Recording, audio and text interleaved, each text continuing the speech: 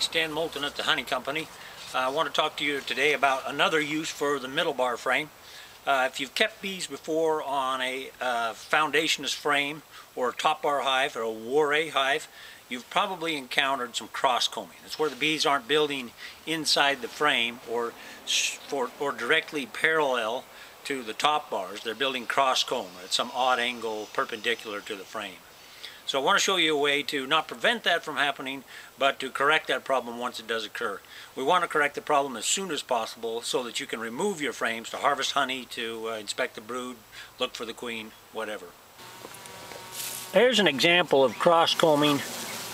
This package of bees was installed on frames, foundationless frames, without any drawn comb from a previous year, starting from scratch, and you can see where they've built perpendicular to the frames.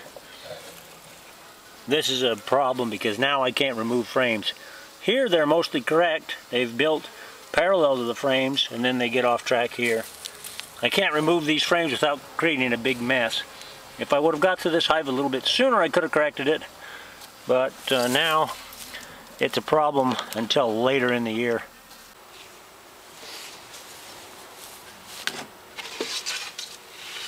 Currently on the market there's a deep Langstroth frame that has a starter strip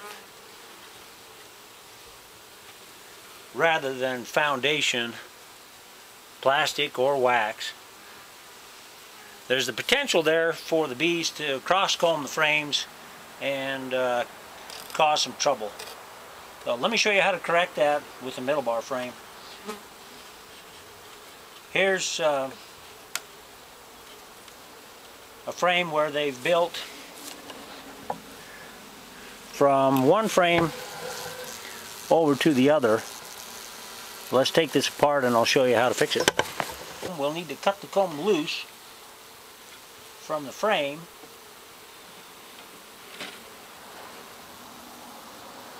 Once we've done that, we can simply push it back into parallel with the frame. We can remove the piece of comb that's built outside of the frame. Simply cut it loose.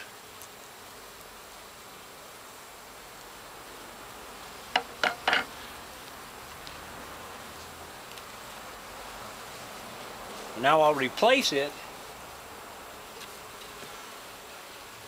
inside of a middle bar frame. The two dowels will act as a splint.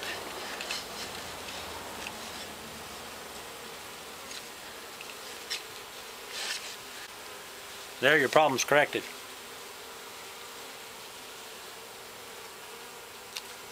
That's a good solution to fixing a cross-combing problem.